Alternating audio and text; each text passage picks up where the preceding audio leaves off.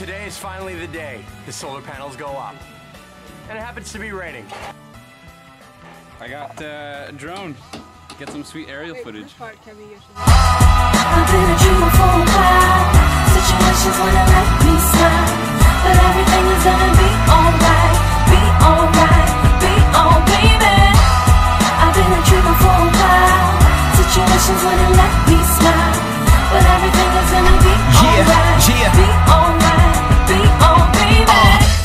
So first things first, you gotta install the racks to actually hold the solar panels. In our case, we ended up getting some used racks, but they weren't the proper length. So we cut 2 posts in half and attached them.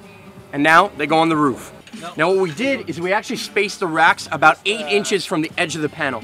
So they're not all the way on the end, and it actually provides better support for the weight of the panel if there's any snow or anything other accumulation. What's going on here, Marty? There's too many people working on the solar panel right now.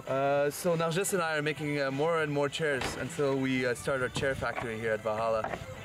We decided community is no longer interesting to us, but making chairs out of pallets, that's the direction we want to go.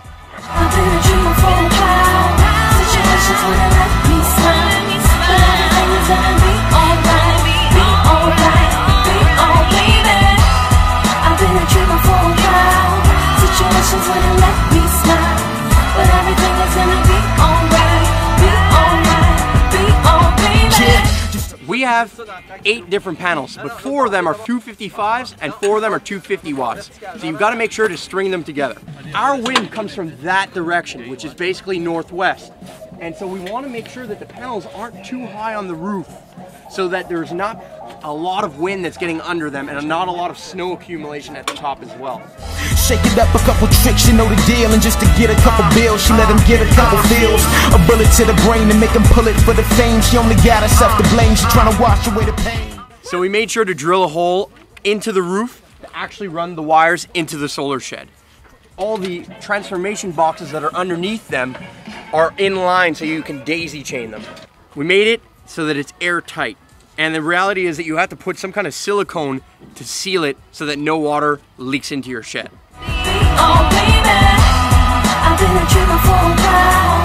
Situations wanna let me smile, but everything is gonna be alright.